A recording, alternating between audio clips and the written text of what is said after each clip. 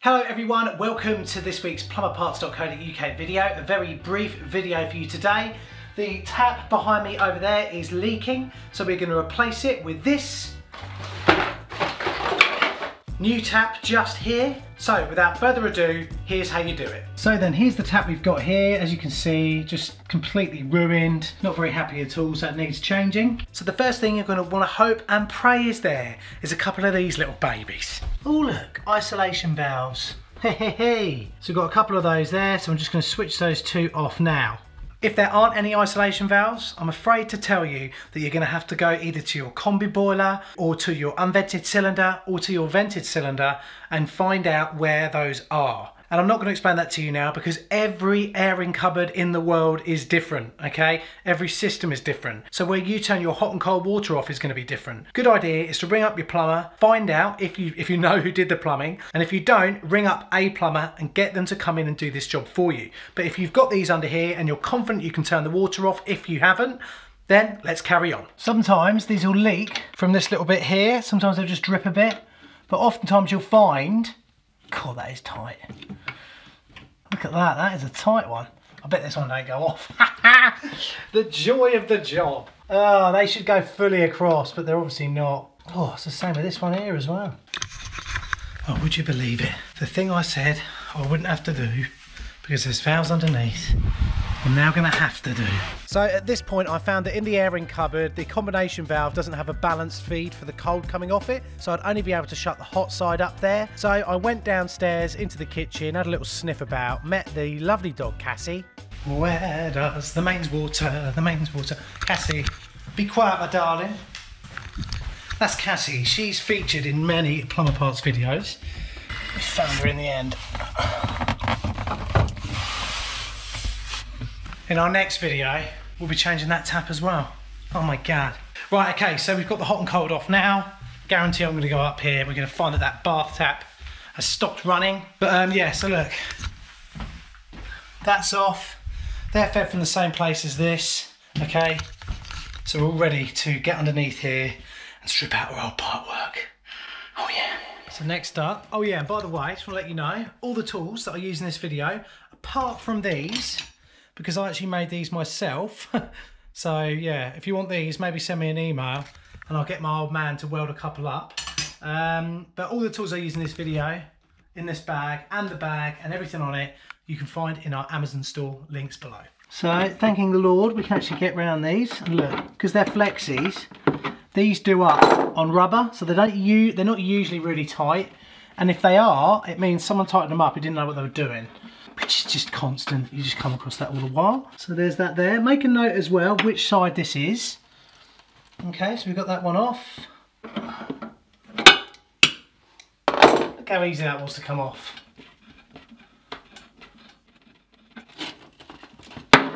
Right now, and this is why I know loads of you are going to want these. So this makes the job so much easier. The fact that I've made up my own tap spanners with these extensions on it. And this is why, look, I can get under here and undo these nuts, which is the next part of our job. I can just get under here like that. But unfortunately, you're not going to be able to do that if you don't have these. And I don't think many people have, because I don't know I've only made one set of these long ones like this. I tell you what, I bet if I did paint these, I'd sell absolutely loads of them. Sometimes you'll find the whole bolt comes out, just like it is here. So look, the whole bolt's just come out of there. No big deal. You know, it's the old tap. We don't really want it here anymore. Need to be somewhat a contortionist to do this. Houdini was definitely a plumber. That's what I would say. This is not coming out as easy as it usually does.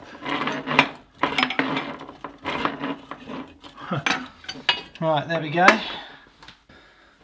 Right, now we're ready to pull that old one out. And usually you'll do one flexi at a time. Just like this. So that's the first one out, and that's the second, and there's our old tap out.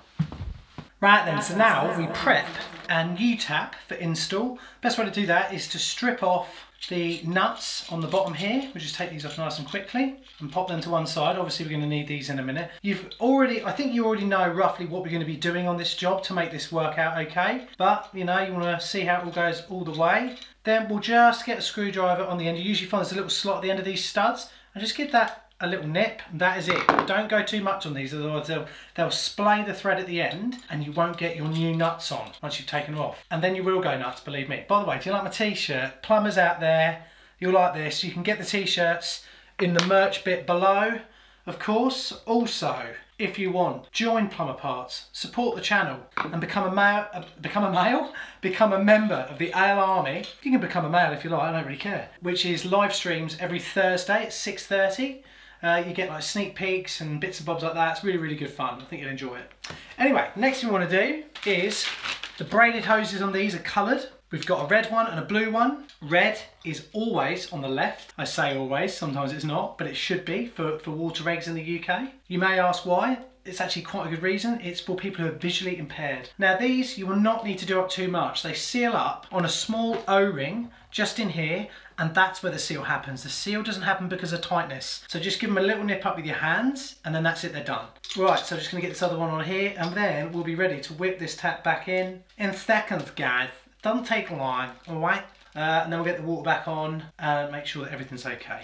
Before we put that in, let's just get a quick recap on how these work, because I've done a video on this before. You've got a collar on the bottom, a metal collar, and then you've also got this small rubber collar on here. And what happens is the rubber goes first, then the metal, around just like that. And if you imagine my fingers here at the basin, that's how we're clamping up. We're gonna go with our bolts all the way up here, and then we're gonna clamp my fingers, or basin, in that little bit there. Very simple to do.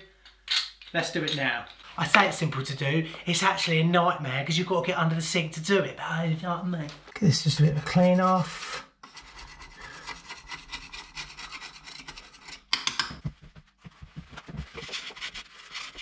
So, remember what I said, one at a time with these, just feed them in like so. Give them a little wobble about. The manufacturers of this new tap have actually sent out their own little tap spanner with it, which is nice and handy. Right, I'll try and go from the other side so you get a good view of what's going on here. So I'm going to get these two on there like so. Now we just need to get one bolt on. Do the same on other side. Oh yes. Okay, so we've got those on now. Let's try their little tightener upper, shall we? There we go. Just hold the top of the tap where you want it. Make sure you've got that just nice and straight and lovely. That's going up nice. And because these are quarter turn taps, you don't need to go mad with doing these up. While we're here, because we're good people, and we're not just going to leave stuff not right, just going to get this, I know I can't get my grips the right way around on this, but we're just going to change these valves over as well while we're here. So you can quickly watch me do that, because you might have to do that if it comes to this. And then it's the full Monty then, isn't it? Well, the full Monty without the nudity. Oh yeah, baby. And then twist them so they face where we want to be looking. Just on the outside like that.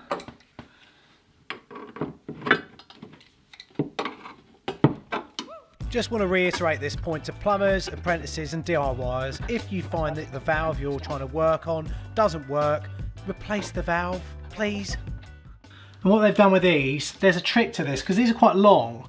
You wouldn't want to kink these up when you're getting them in. So what you do, you loop them around over the top, just like that.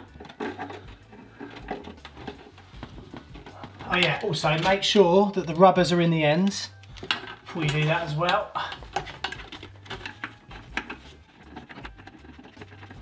And remember what I said about these as well, they don't need a lot of tightening up. Need a little nip. And we're there. I'll just do the same on the other side now. Right, let's get this other one out as well. This is why I love doing this job, because, you know, you get to get down dirty. Lots of dirty stuff. Yeah, baby. I'm actually going to point both of them this way, because they kind of both want to go this way. So the easiest place to get to these two is from this direction.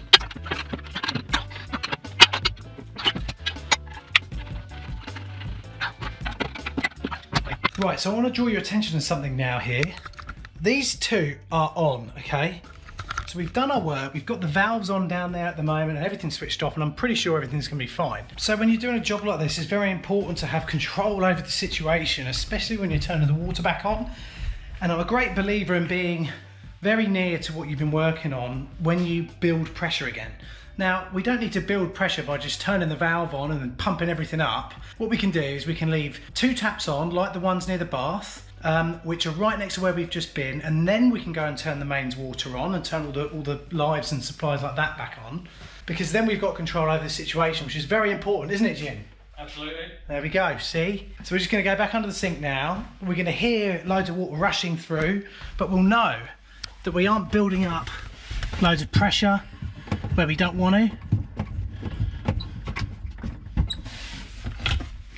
That's back on now. So imagine I'd had those bath taps shut now. We've built up, you know, 3 or 4 bars worth of pressure, but we're not actually next to the work that we've done, which is not great, is it? So I can hear water running now because the bath taps are open, but we haven't built pressure yet.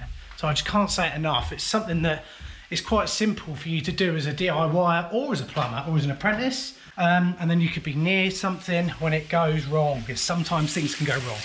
So here we are, just gonna have a look at this now. And they're looking pretty good. So now let's build pressure.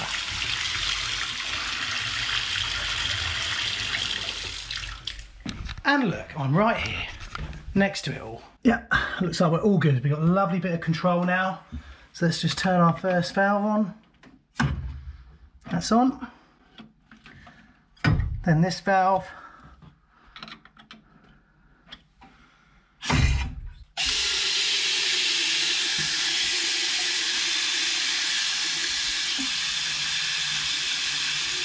Great stuff. So there we go, we've taken out this horrible old chap, hello.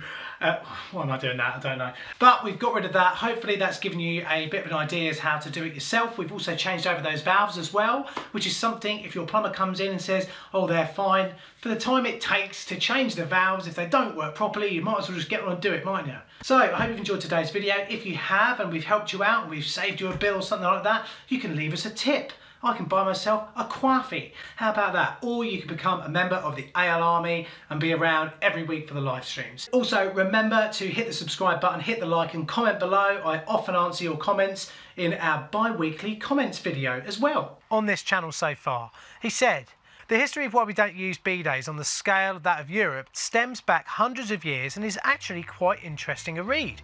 It all stemmed from an association with prostitution and birth control in France. So, thanks ever so much for watching, guys. I'll see you soon. And remember to hold tight. Woo! I gotta change the taps right now.